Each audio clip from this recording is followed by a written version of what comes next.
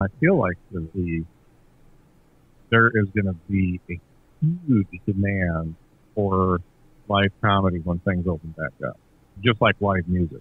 That's one of the things I miss so much is going out to watch live music. Yeah, me So, too. Just getting out of the house and actually watching a nice gig somewhere. In my area, we have several large venues that always have different concerts going on with the big names. But even just going somewhere hmm, small and having a glass of wine or just taking a yeah, girl on a date, I miss that. oh, And yeah, big time. yeah, so I'm very eager for this pandemic to finally reach the hump. Yeah, But let's talk about a couple things with you. One of the things that I have a tough time with is this stimulus package that they just handed out.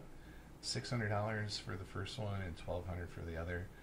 I know so many yeah, people in the Midwest that are suffering, and it seems to be such a slap across the face. I'm not sure what your opinion of that is. I don't want to put our country in debt, but when we're putting out that kind of money and most of it's going to that upper percentage of the rich, I have a tough time watching that. And then we're just supposed to be okay with it.